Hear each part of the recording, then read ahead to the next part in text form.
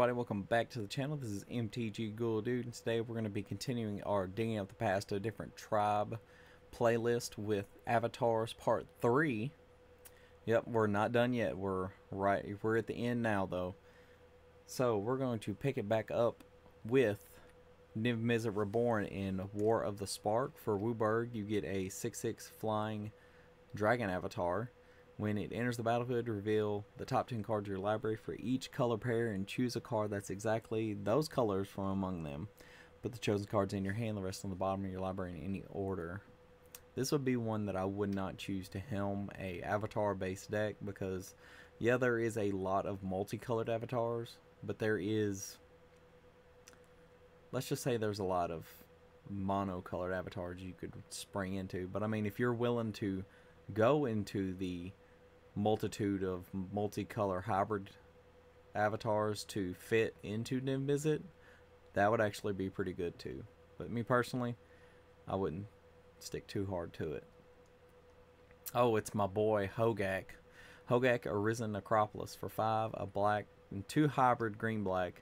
It's an 8/8, and you can't spend mana to cast the spell. You can only convoke and delve to get it onto the battlefield, and you may cast it from your graveyard, and it has trample, which is actually super niche, but I like it a lot. My favorite artist is Vincent Prosh, and he did Hogak, and I love this art. Body of Knowledge for 3 and 2 blue. It is a star, and its power toughness are equal to the number of cards in your hand, and you have no maximum hand size, and whenever it is dealt damage, you may draw that many cards. So if you already have a huge hand and you can just block for days, this is just going to be more card draw. You'll probably draw yourself out with this one. Soul of Eternity for 5 and 2 white. It's a star equal to your power toughness or equal to your life total. And it has Encore for 7 and 2 white. So if you could find a way to get this lifelink, it could get huge very quickly. Especially if all of your creatures have lifelink, like a Teysa, that would be really good. I could see this going in a Teysa deck and just being nasty. Wandering Archaic from Strixhaven for 5 mana. You get a 4/4, and whenever an opponent casts a spell, instant or sorcery spell, you may pay 2. If they don't, you may copy that spell, and you may choose new targets for the copy. And then the backside of it is Explore the Vast Lands for 3 mana. Each player looks at the top 5 cards of their library, reveal a land and or instant or sorcery card from among them, then puts the cards they revealed this way into their hand and the rest on the bottom of their library in a random order. Each player gains 3, which is not bad. And I will say this actually, if you look at the last card on the front side of it, said fly the path of 9 birds. That means something, because if you look at the back and you count how many birds are there, you got 1 at the top, like 5 in the middle, and then 3 on the bottom. So 1, 2, 3, 4, 5, 6, 7, 8. 1, 2, 3, 4, 5, 6, 7, 8, 9. There's 9 birds. Yeah, I think that's right. All-Seeing Arbiter. This is probably the creepiest one to me, because it just looks like a dude standing in the middle watching everybody. Yeah, I don't like the art on this one. But for 4 mana, you can 4 and 2 blue, you can get a 5/4 with flying. Doesn't even look like it's fly. It's just standing there. Anyways, I have a big thing about contradicting art to abilities. Like, you see a bird, most birds fly, but some birds don't have flying in Magic. I think it's just insane. But whenever it enters the battlefield or attacks, you draw 2 cards, then discard a card. So it's like card advantage, kind of, sorta. But whenever you discard a card, target creature an opponent controls gets a -X, -0 until your next turn, where X is the number of different mana values among cards in your graveyard. So if you have like 1, 2, 3, 4, 5, they get -5, -0 until the turn. Shadow of Morality. I actually like this one a lot. It is creepy because it's a dude. It's a shadow in the shadows of buildings. Actually, it's in the sunlight of buildings. But For 13 and 2 black, you get a 7/7. If your life total is less than your starting life total, this spell costs X less to cast, where X is the difference. So if you've lost 13 life, this is just a 7/7 for 2 in Commander. It's actually pretty good. It's not a good cost, but you know, it's not bad either. Soul of Emancipation for 4, a green, a white, and a blue. It's a 5/7. Whenever it enters the battlefield, destroy up to 3 other target non-land permanents. It's what is it called?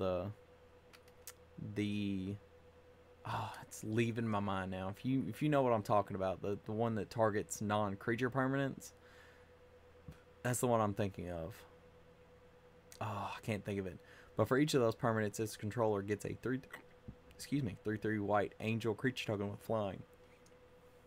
Oh, that's gonna be bothering me for the rest of the day now. Why can't I remember that?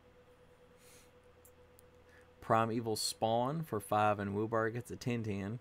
If it would enter the battlefield and wasn't cast or no mana was spent to cast it, exile it instead. So you have to cast it. It can't be free casted. Well, it can be free casted, but it can't be... Yeah, no, it can't be free casted.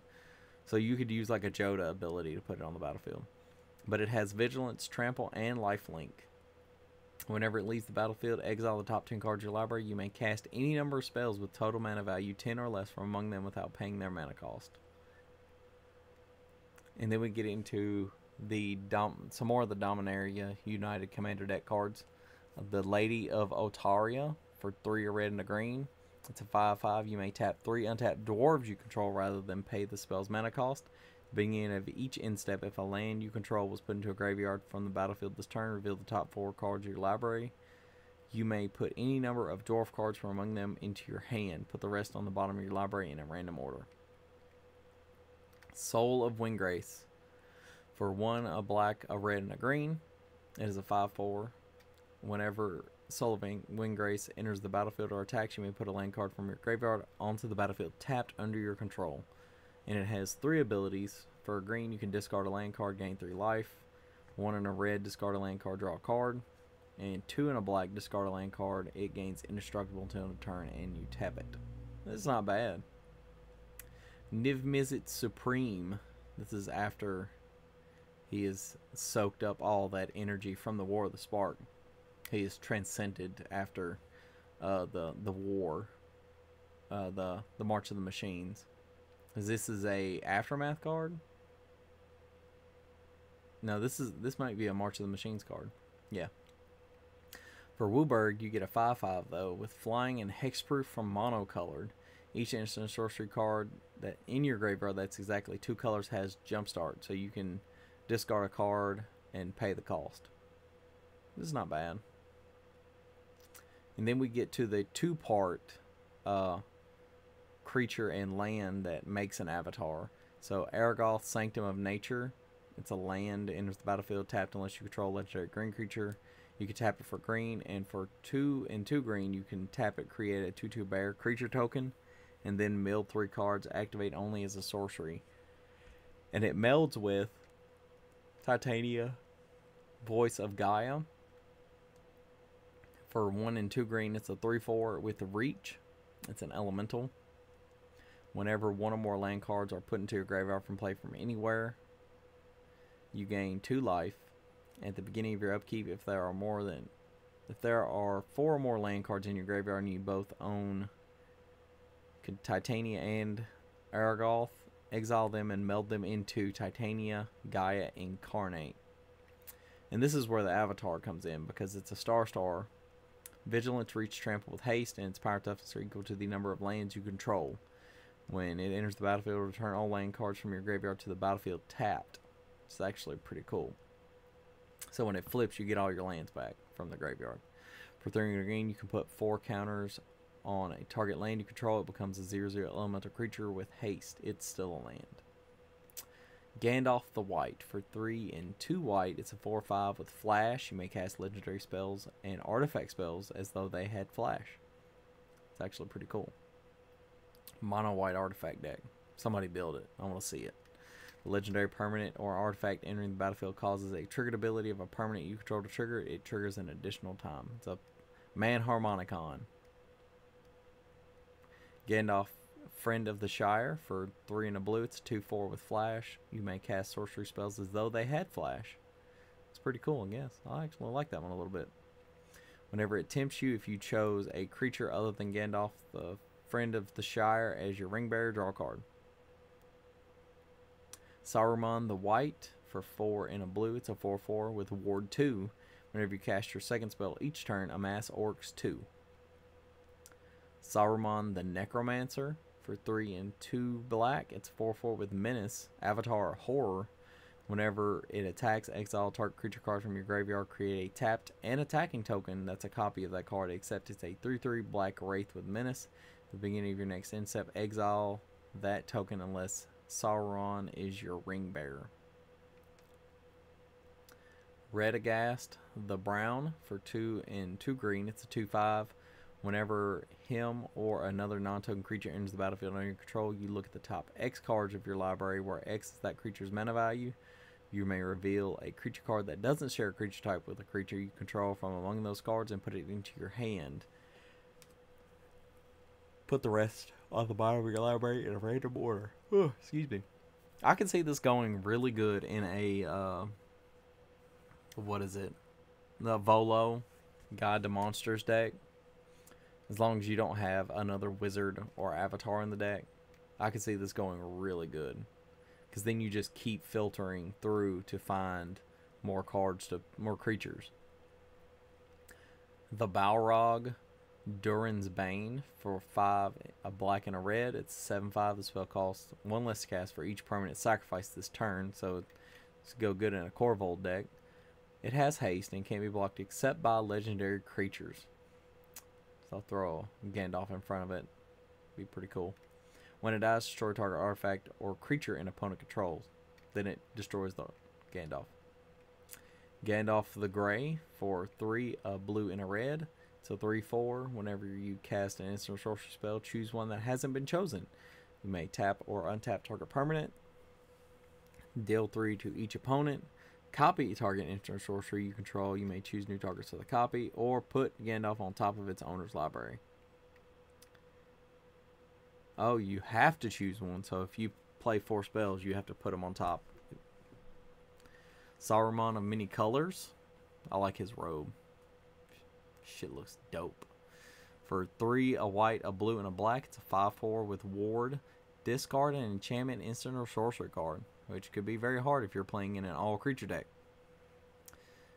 Whenever you cast your second spell each turn, each opponent mills 2 cards. Whenever 1 or more cards are milled this way, exile target enchantment, instant, or sorcery card with equal or lesser value than that spell from an opponent's graveyard. Copy the exile card. You may cast the copy without paying its mana cost. Oh, that's actually pretty cool. So if you can protect him, you can cast your second spell after they try to pay the ward cost, and you can just get a copy of the thing that they discarded if it's a really good thing. That's pretty neat. I like that. That's very unique. Sauron the Dark Lord for 3, a blue, a black, and a red. It's a 7/6, and he just goes without, everybody knows this card because it has a sacrifice award ability to sacrifice a legendary artifact or a legendary creature. Legendary artifact. Yeah. Whenever an opponent casts a spell, amass Orcs 1. Whenever an army you control deals combat damage to a player, the ring tempts you. And whenever the ring tempts you, you may discard your hand if you do draw 4. I have seen just some nasty stuff come out of a Sauron deck, and it is ridiculous. Sharky, Tyrant of the Shire, for 2, a blue and a black. It's a 2/4. Activated abilities of lands your opponent's control can't be activated unless they're mana abilities.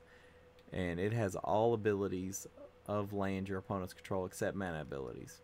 That's pretty decent, I guess. Mana of any type can be spent to activate Sharky's abilities. I can see some interesting builds coming up with this guy. Sauron, the Lidless Eye.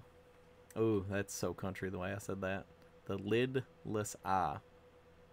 Ooh, and look, he only has 3 fingers. For 3, a black and a red, it's a 4/4. Whenever it enters the battlefield, gain control of target creature and opponent controls until end of turn. Untap it, it gains haste. It has an ability for 1, a black and a red. Creatures your you control get +2/+0 until end of turn. Each opponent loses 2 life. So if you just have infinite mana, you could just and just kill everybody. Gandalf, White Rider for 3 and a white. It's a 3/3 with vigilance. Whenever you cast a spell, creatures you control get +1/+0 until end of turn. That's a little nutty. When it dies, you may put it into its owner's library 5th from the top. Wow, that is ridiculous. I don't think I had ever seen a mono white Spellslinger deck. I think this would be pretty dope if you put him in there, though, as though you put him at the helm. The Balrog, Flame of Undune for 3, a red and a black. It's a 7/7 with trample. Whenever a legendary creature an opponent controls dies, put it on the bottom of its owner's library. I am so confused. That is not even a good legendary creature effect. Unless you're like trying to just constantly have to cast him. I don't know. But there's a lot of legendary creatures. So I mean, I don't even see this as a good commander. Or just a good card in general. Sauron, Lord of the Rings. For 5, a blue, a black, and a red. It's a 9/9. Whenever you cast the spell, amass orcs 5, mill 5, and then return a creature card from your graveyard to the battlefield. That's pretty neat. Trample, whenever a commander and opponent you control, an opponent controls dies, the ring tempts you. Cast the spell. No, you can't cast it. I was thinking of like Royal Gorge Dragonlines, but no, this is way too far flung. Gandalf, Westward Voyager for 3, a green and a blue. It's a 5/5. Whenever you cast a spell with mana value 5 or greater, each opponent reveals the top card of their library. If any of those cards shares a card type with the spell, copy that spell. You may choose new targets for the copy, and each opponent draws a card. Otherwise, you just draw a card. Saruman, the White Hand for 1, a blue, black, and a red. It's a 2/5. Whenever you cast a non-creature spell, amass Orcs X, where X is the spell's mana value. Goblins and orcs you control have Ward 2. This could actually be a better goblin deck commander because you're giving them protection, and orcs, I don't know how orcs would fare in a goblin deck, but you know, you could do it. If you put Sauron in the head of the goblin deck and you find a way to make all of your creatures armies with like an arcane adaptation, and then you throw this in the deck so they all get buffed. That'd be pretty cool. The Balrog of Moria for 4, 2 black and a red. It's an 8/8 with trample and haste. When it dies, you may exile it. When you do, for each opponent, exile up to 1 target creature that player controls. That's pretty cool. Cycling for 3 and a red. When you cycle it, create 2 treasure tokens. There wouldn't be a way to infinitely loop that one either. But because commanders do die before you change zones with it, you can just exile it, and then from the exile you can send it back to the command zone. I think. I think that's how it would work. Radagast, Wizards of the Wilds for 2, a green and a blue. It's a 3/5 with Ward 1. Beasts and birds you control have Ward 1. That's actually pretty cool. Whenever you cast a spell with mana value 5 or greater, choose 1. Create a 3/3 beast creature token, or create a 2/2 bird creature token. That's pretty neat. And then we end up coming to our last one, which is the Abstruse Archaic. The Archaics in Strixhaven were very strange, because there were only a few of them, and they were only like ever seen like at certain times, like when they wanted to be seen. But for 4 mana, it's a 3/4 with vigilance, and for 1 generic mana, you can tap it, copy target activated or triggered ability you control from a colorless source. You may choose new targets for the copy. It's actually pretty neat. But that is going to be it for today, guys. I really appreciate everybody watching. everybody that liked the videos, that comments on the videos, and especially all my subscribers, old and new. I hope all you new people are enjoying the content that I put out. And if you have any suggestions, just let me know. Just post it on a comment, or just find a way to contact me through Twitter or X, whatever it's called, and just let me know. But that is going to be it for today, everybody, and I'll see you guys next time in the graveyard.